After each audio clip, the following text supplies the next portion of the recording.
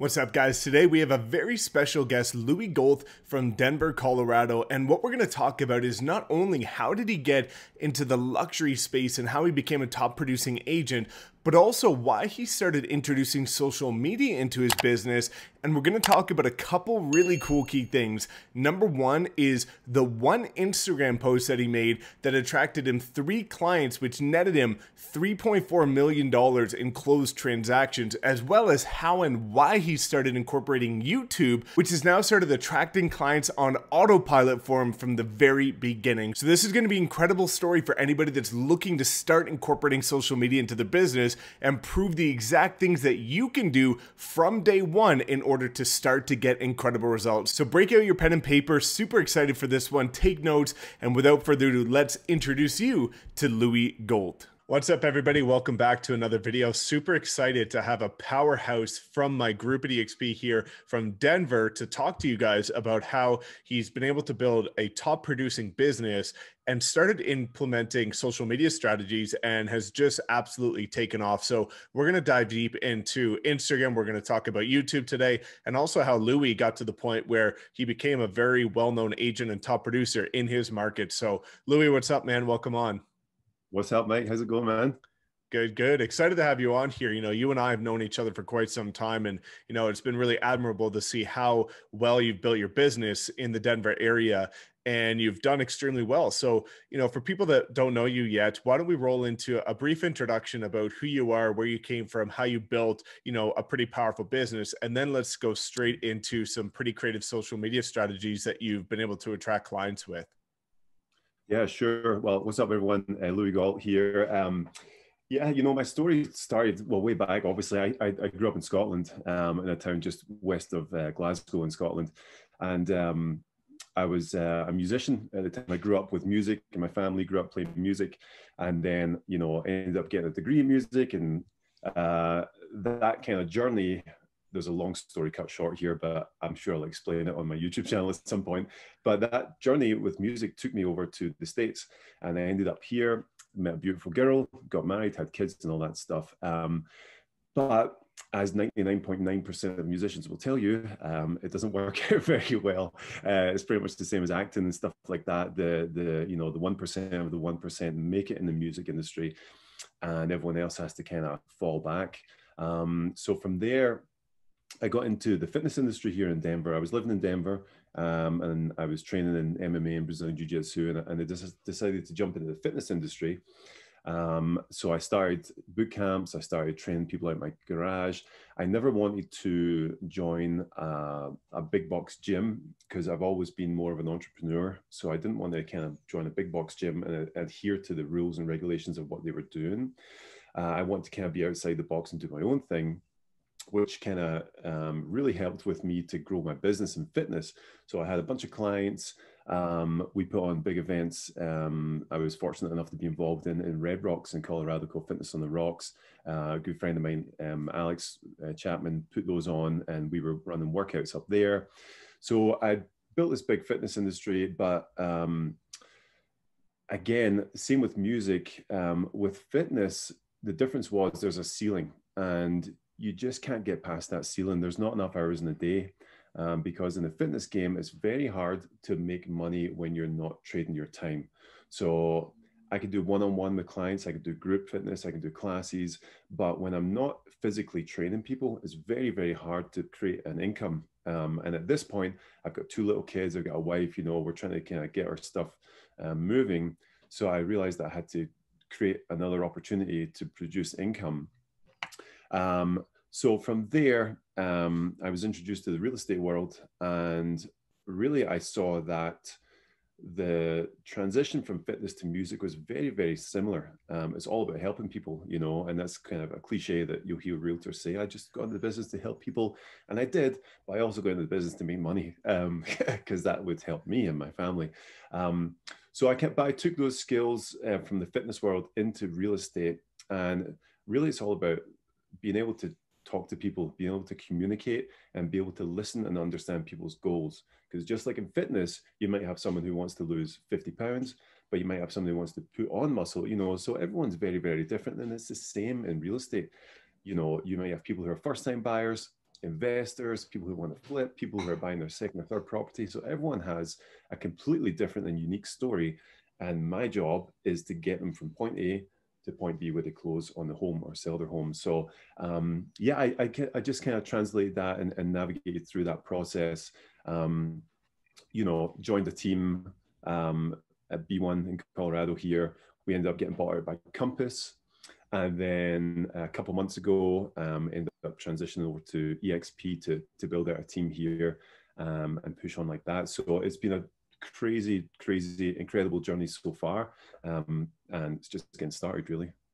Yeah, man, I think it's incredible. And there's a lot of parallels between, joining a traditional big box gym and a traditional big box brokerage, but we'll talk about that later. What I'd love to know is, you got to the point where you're doing pretty substantial amounts of transactions. So, what did you do to get to the point where you started increasing and getting to the top producer level from a transactional perspective? And then piggybacking off that, what kind of excited you about starting to implement social media into your business? Because a lot of people that get to the top producer level just kind of sit there and say, okay, I've kind of figured it out. I don't need to do anything different. But you kind of took a different angle where you're like, okay, I've got to figure it out. How do I scale in a more modern way that allows me to duplicate and save time, but still make the same amount of money? So, what did that process look like for you getting to the transactional level and then growing from there? Yeah, so in the beginning, when I started real estate, we did a giant Zillow spend. So we did a huge spend on Zillow with our team, and any agent who might be watching who does Zillow, like there's nothing wrong with it. It's great, but it's like a heroin drip, like of buyers just coming in, so it's buyers. You take, you roll your dice every time with the call, try and get them, converted into clients, and you go from there. And it's great. And we did some great business with Zillow, but the problem that I saw with it was there was no repeat business and there was no real referrals coming from the Zillow calls and business. We kind of jokingly refer to it kind of like the Tinder of real estate. It's just, Zillow, you're just on Zillow looking at homes and someone pops up, whatever, I'll take you on a date, So it was kind of like that. And I just felt that there was more out there. And really, the big switch happened for me recently. Actually, I always probably half of my business was from Zillow and half of it was from my sphere. So like my jiu-jitsu gym, where we're really tight with each other. Lots of family that my wife has here, good friends that we have. So that was kind of the regular route that people take. You work your sphere and stuff like that. But when COVID hit, and we got shut down and stuff like that, I really started kind of tuning in and figuring out like, okay, now that I can't get out here and meet people as much as I can, and now that I can't go out and shake hands and go to events and just, be in people's general, places where they are, like, how are we going to do this? And I've always, obviously I've always been in social media and stuff like that. And, just like everyone is, but I've never really harnessed how to use it. And, once we met and started chatting about everything, I realized that there were everyone now, because they can't be at events, they can't be at, church, they can't be at the gym and stuff like that.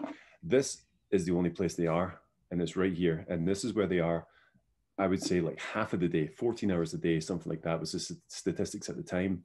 So it was like, okay, well, if they're there, I have to be in front of them and I have to be, just present and being who I am, but on camera and in social media. And as I started to do that, we started to really plan out, okay, what are we trying to say? What is our message here? What actually sets us apart from, other agents?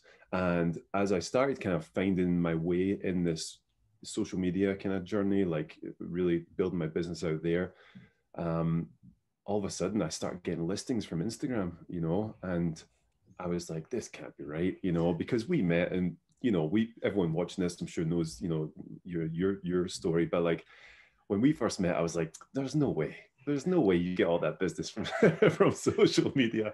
So I was like, whatever, I'm stuck in the house anyway. My kids are driving me crazy. I was like, let's go. So, and then all of a sudden it started really kicking in. I was like, wow, this is a whole nother way to do business, and a really natural way, even though we're not in front of people. And, since then, I don't have a Zillow spend at all anymore. I don't spend any money on Zillow. I spent all on social media marketing and marketing myself, and my business is really transformed, you know.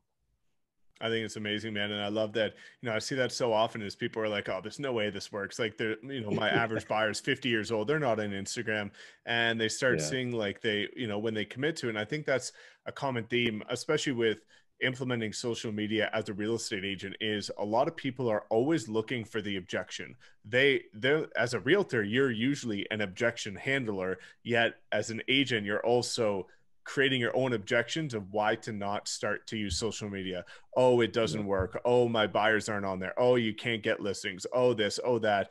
And oh, it's saturated. And they always come up with these excuses. And then I've never seen somebody consistently execute on social media as an agent and not do well. Only the hmm, ones that don't get results are ones that start, stop. They have no commitment to the process. What I'd love to touch on is, what have you found to be some of your best Instagram posts that have attracted clients? Because I know for me, what's done really well is Instagram stories, kind of keeping that top of mind awareness, maintaining a front of mind presence with these people on a daily basis, but then hmm. sharing more of the personal side of things where people on Instagram felt like they actually got to know the real me. And that's very, from a referral perspective, people really like that because now they're referring to somebody that they feel like they know. So for you, what have you found to be some of the best Instagram posts that have actually attracted business, whether it be buyers, sellers, to you? Yeah, I mean, I mean, picking one post in general is tough. The consistency is more for me where everything was, but um, honestly, mostly posts that aren't specifically real estate related. They're more about Denver, and that's what I found has really, really changed things because most people aren't on there like how do mortgage payments work. Like a lot of people aren't on there. Most people are like, what's Denver like? And searching for things about Denver, and it pops up like, I've got a video out there, 8 things you should know before you move to Denver. And that one really took off because that's what people are interested in. They want to know someone who's got their feet on the ground in Denver and kind of knows what's going on, especially for someone who moved here from a whole nother country. Because my wife is a native here, but I came over here and I was like, this is very, very different.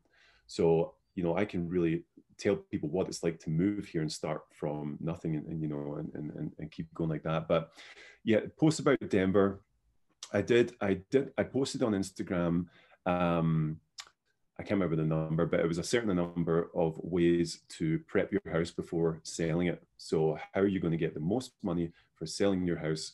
And from that one post, I got 3 listings. And it was very strange because it was people must have shared it to their friends or something like that. So I got DMs like on Instagram, and I'd never got this before. And this was when I was like, oh wow, this is real. I got two DMs on that one, and then one phone call. And it was like, hey, I saw this video. We live just down the street from me. Can you come and look at the house? And then do. And then that turned into just over 3.5 million worth of sales. So it's just like, why have I not been doing this forever? It's the thing that I'm seeing really is that we have all these old school methods that we do in real estate. We do the door knocking, we do the cold calling, we do the mailers and stuff like that. But real estate industry is staying here while the world progresses. And why are we not progressing with it? Like, it doesn't make any sense to me. So once I started having that mindset of progressing with everyone and where everyone is and how everyone wants to communicate, that's when Instagram especially and YouTube took off. Yeah, I think it's amazing because as a realtor, especially getting into the business, we're always taught become like the expert leader in your market and, become a source of knowledge, become a hub of being able to answer questions that anybody has about your market. And what I see a lot, and I'm glad that you touched on this, is that there's a lot of agents that actually do know a lot about their city. They do know a lot about real estate. I get a lot of, people messaging me saying, Mike, I've been in real estate for 10, 15, 20 years. I know more than any of these new agents, but they're crushing me because Mhm. everybody knows them and nobody knows that I know this much about real estate. And I get that all the time, is that there's all these experienced agents that really do know more than the average agent in their market, but nobody knows that because they don't share their Yeah. knowledge. And I think it's great that you just capitalize on the opportunity to say, hey, instead of just focusing on the people that I'm getting in front of on a daily basis based on my own effort, let's leverage these social platforms that are in front of people every day to share the knowledge I have so that anybody looking can find it. And I think that's where the scalability aspect comes from. And I think that's incredible that you've managed to do that. And the Yeah. consistency is so important. And, I think, maybe you want to touch on that before we get into YouTube Mhm. is a lot of people struggle with being committed to the process, saying, oh my God, I've posted 20 times, I've posted for the last 2 months and I haven't got any deals. But then you see people like you, people like, a lot of other agents in our group that have just committed to the process. And there's always like this inflection point. And that's the big thing that people don't realize with content marketing, is that with social media marketing, paid ads, you put in X and you get out Y. And it's kind of this linear growth depending on the budget. But with content marketing being organic, unpaid social media content, is that it's more of like a hockey stick or bell curve where it starts slow and then there's going to be a point where it connects and people start to recognize, and then it goes off. But it's almost like that, the post you always see in entrepreneurship where somebody's digging for the diamond and they stop like 5 feet before they hit it. And that's what Yeah. happens with a lot of people on social media, is that they give up just before they were about to hit that breakthrough. Yeah, and that's one thing I really, when we got shut down and stuff like that, I made a commitment that this was what I was going to focus on.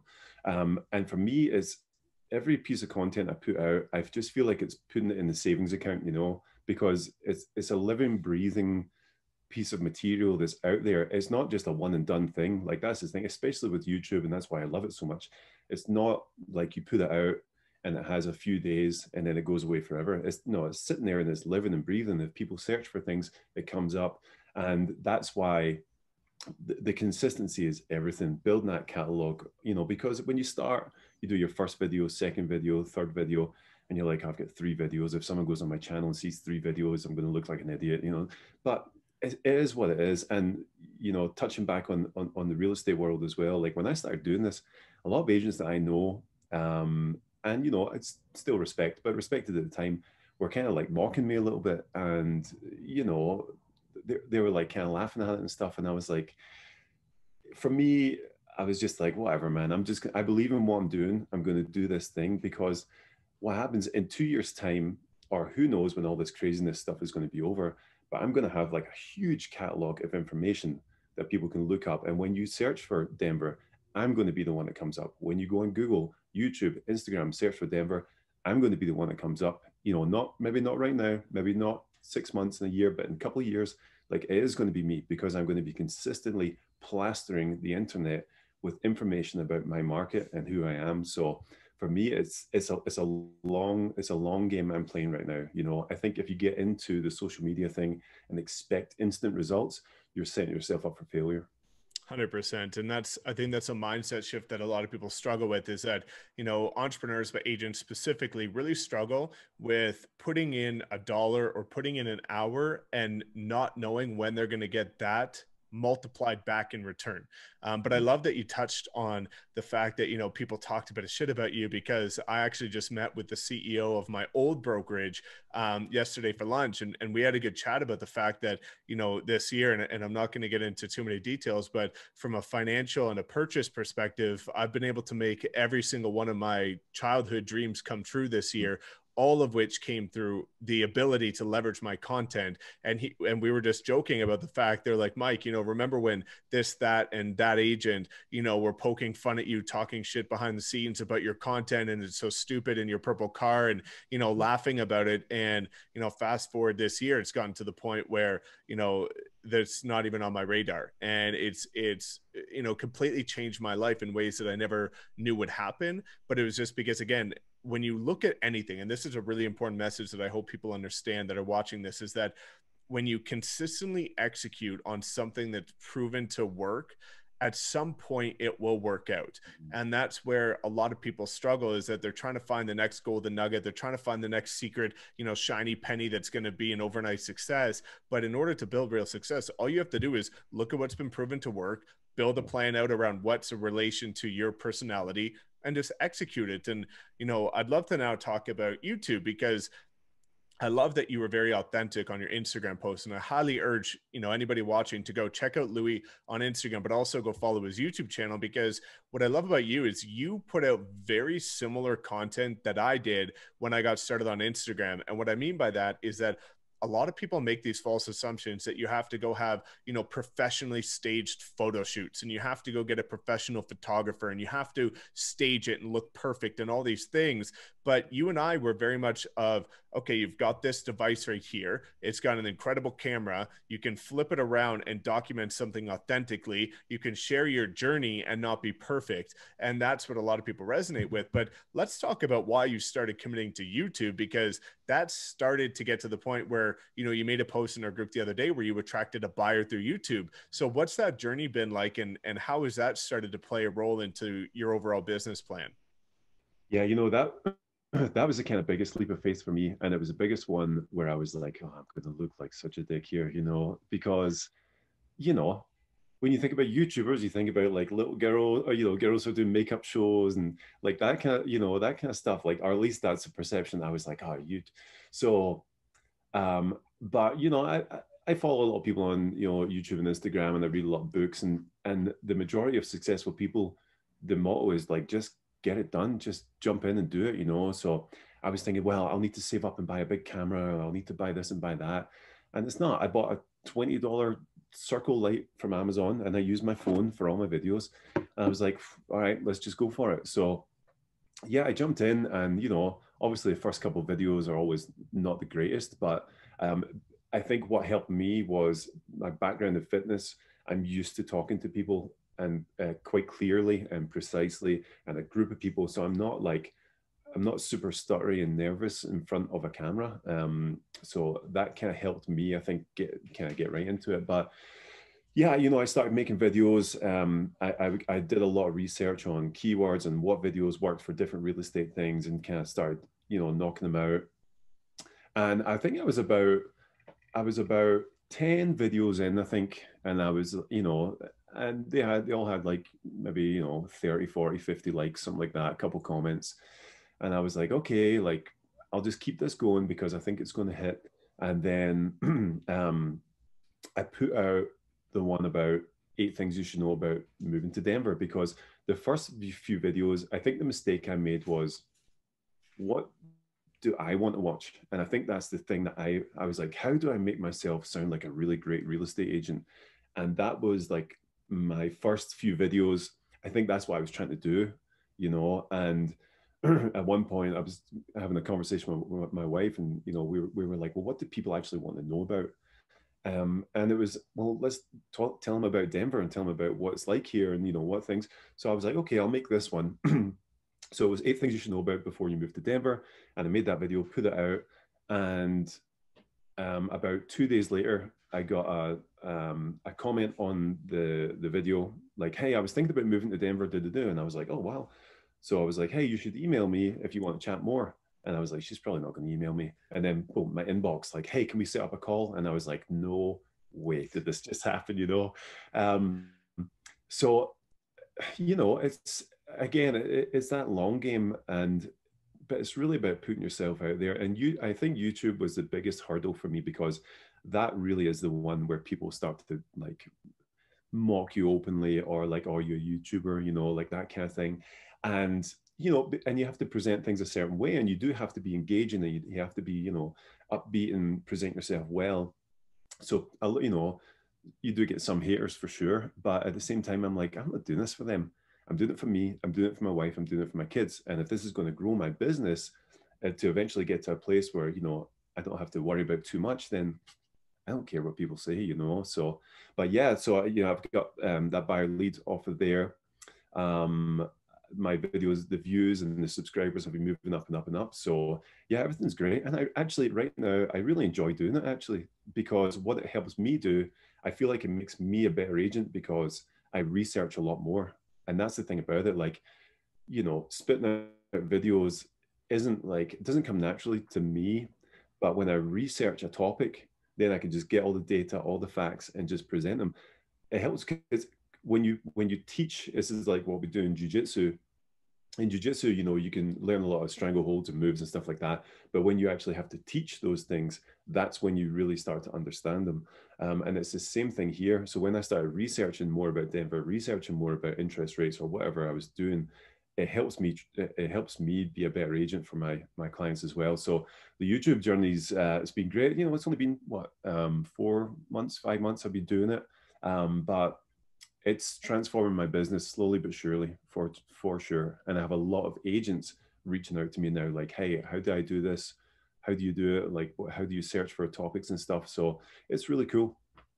Yeah, man, there's a lot I want to that I really want to unpack there because, first thing in terms of the haters, and I love that you brought that up because I heard all the same crap and the BS that you hear, and that video is so stupid. And of course, they're going to comment on the ones where it's like your first video where you don't even know how to deliver a message and they're calling you out on it.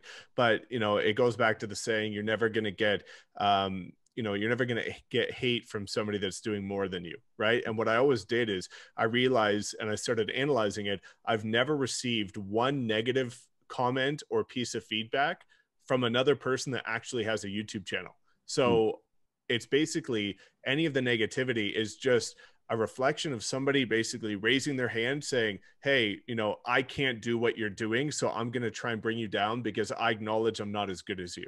Right. And I always just phrase it in a way like all these idiots are literally just admitting the fact that they can't do this, so they're trying to claw me back down. Right. And, I like that you also alluded to the fact that it started slow. Right. And a lot of people see my YouTube channel now approaching 20,000 subscribers. And they say, Mike, how did you get to that point? Well, if you look at my videos, January of 2019, I had 50 to 100 views of video. And then by mid-year, I started having 1 to 200 views of video. And then by the end of the year, 3 to 500. And now, 1,000 to 60,000 a video, and it slowly incrementally starts to build off each other to the point where it'll come. And I think a lot of people need to get away from the vanity metrics because they post a video, see they get 7 views and say, nobody watches me. It's never going to work. What am I doing wasting my time doing this? And they need to understand, again, the process of committing to something that will work out if you're consistent doing the right things. But with YouTube, you do have to do the right things in terms of optimizing your content, things like that. But I really love the fact that you had that conversation with your wife because you unpacked a really important thing that a lot of people struggle with, which is how to find video topics. And a lot of people are looking for some disruptive, groundbreaking video that's going to go viral to make. But every video has been done. All that you need to do is use the echo effect and say, ask yourself, what do my buyers ask me? What do my sellers ask me? What do people moving from out of state ask me? And turn those questions into videos. So now not only are you addressing something that most people are searching, but you can also send that video to somebody the next time they ask for it. So I think it's a really cool thing because you can nurture your database with it. You can send in emails. And like you alluded to, which aligns very much with what happened with your Instagram post, is people shared that Instagram post about 8 things you need to know before moving to Denver. A lot more people are more inclined to share a YouTube video that you sent out via email to them about how to buy a house in Denver than they are an email. And I love, the final thing I want to touch on before we kind of touch on the last topic is the fact that you talked about rolling into this opportunity of learning. And that's been the biggest thing for me, is that a lot of people say, Mike, what am I going to talk about on these videos? How am I going to put out this thing? But that's the beauty in it, is that you don't yet know. You have to go learn. And so many people get into YouTube saying, I don't know what to say.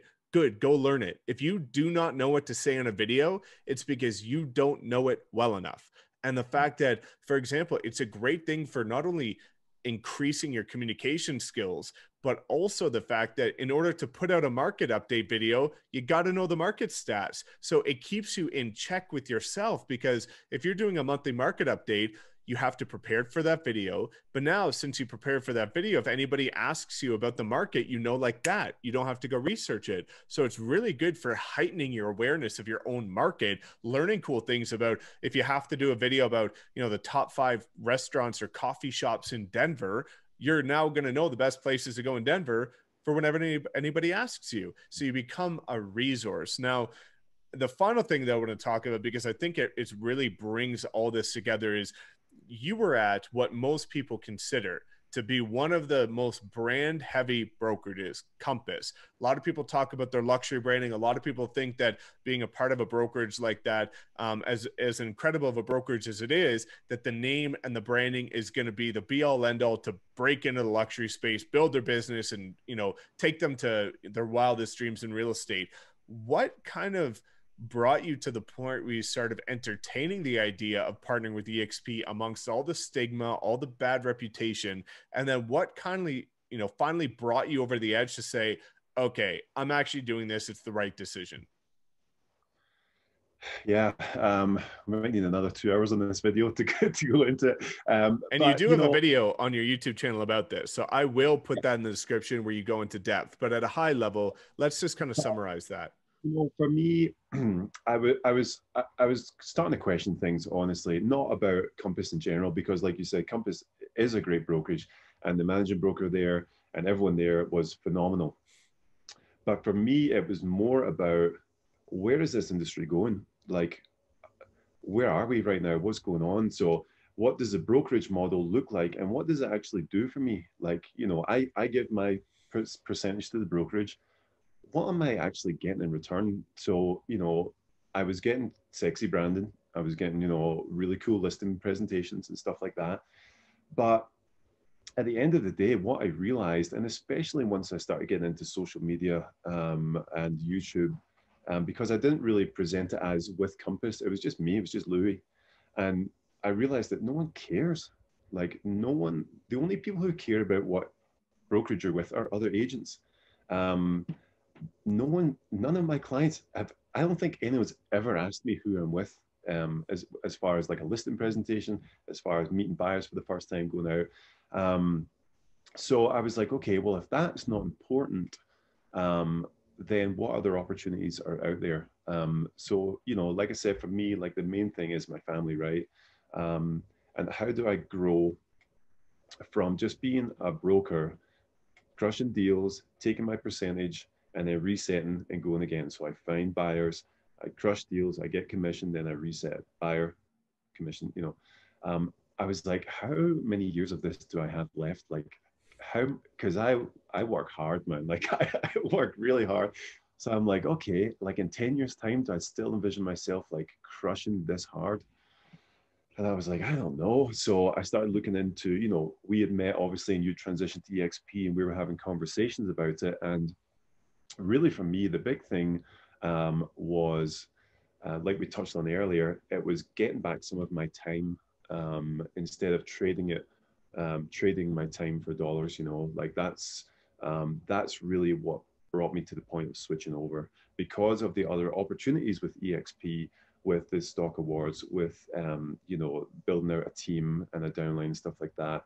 That was just something that wasn't available at other brokerages for me. But honestly, aside from that, the biggest part about coming over was our team, what you and Connor were doing, and everything. The reason that I made a jump into social media isn't because I knew it worked, but I didn't know anyone personally who made it work. And after I met you, then I was like, oh, I actually know someone who's made this work, and he can explain to me how this process works. And because of that, I was like, it was like a light bulb. I was like, okay, I have a resource now in Mike who can show me how all this stuff works, and I can make that go. So when you switched over to EXP, I was like, what's going on here? I was like, I don't know. I don't know. No one had ever explained the brokerage to me properly.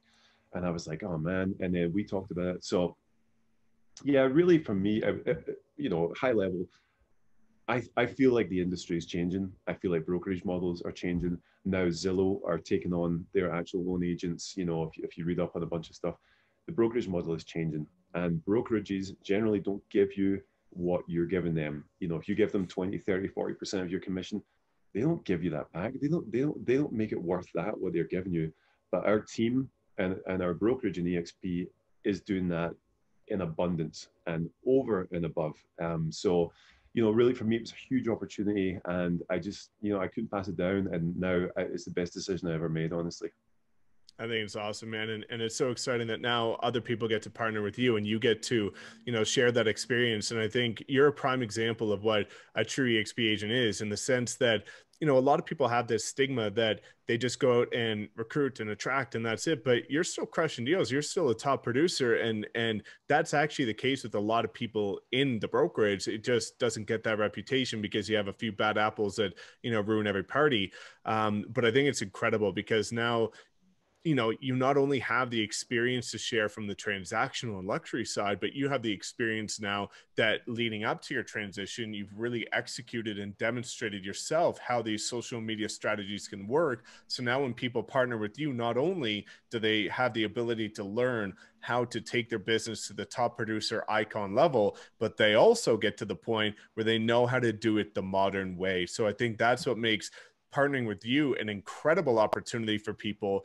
And again, if anybody wants to know what that looks like, just click the link in the description of the pinned comment and we can set up a chat where you can talk with Lewi about partnering with him. But I think it's incredible, man. It's really inspiring to see that you and I are so similar in the fact that all we do is work hard, execute, commit, and are consistent. And when you have that recipe, it doesn't matter what industry you're in, what brokerage you're with, model you're using, you'll always be successful. It just comes back to getting your time back so that you get to enjoy the things that you got into the business to achieve. Because if you make all this money and you have no time to enjoy it, all that money is deemed useless. So really incredible, man. Any last words aside from, people making sure they check out your YouTube channel? What can we expect from Lewi going forward in the next, months and years?